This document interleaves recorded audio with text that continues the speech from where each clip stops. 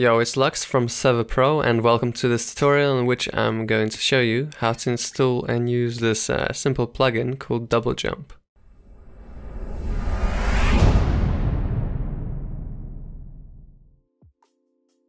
This plugin requires you to either be an operator on the server or have like a permissions plugin so that you can use the double jump. In this case, I'm going to be using permissions. The plugin I'm going to be using is called Permissions X, but you can use whatever permissions plugin you want. Once you have that, go to the link in the description. It's a Spigot page where you can download the latest version of the plugin. Click the download link, and after you've downloaded and saved the plugin on your PC, go back to the control panel, go to File Manager Plugins, and upload the file there. When the upload is complete, restart the server, and you're done with the installation.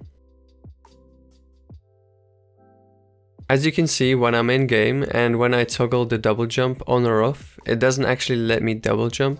This is because I haven't configured it correctly. So we're going to do that now. Go back to the control panel, then go into plugins, into double jump folder and open the config.yml. Here you can change everything about the plugin. The most important part is making sure your world is in the enabled in worlds list. My world name is flat_world, so I'm gonna write that. You can change the velocity, which is how far and how high you can jump. So the higher the number, the higher you can jump, basically. You can enable and disable particles and sounds when the double jump is performed. All you have to do is either put true or false next to each statement. I'm going to keep them both enabled so I can show you what they look like. Okay, so to change the particles and sounds, go back to the main page of the plugin and open the two links here. On the first page you'll see the sounds that you can use. All you have to do is basically copy one of them and paste it back into the config.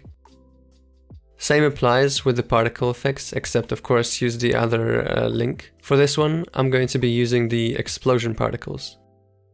The last thing I'm going to do is disable the remove full damage option because I want the player to take full damage if the double jump feature is toggled off. You won't take full damage when the actual double jump feature is toggled on, so don't worry about that. Apart from that, you're done with this config. Save and go to the permissions file. The only permission that you can use is called doublejump.use, and you can find that on the Spigot page. Once you've set up your permissions, save and restart the server to apply all the changes we've made.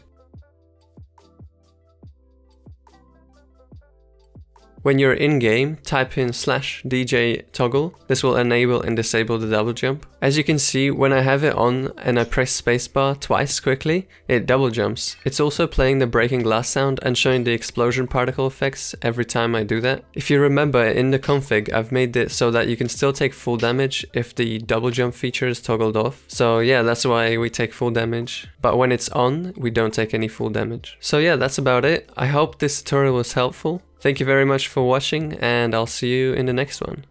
Goodbye.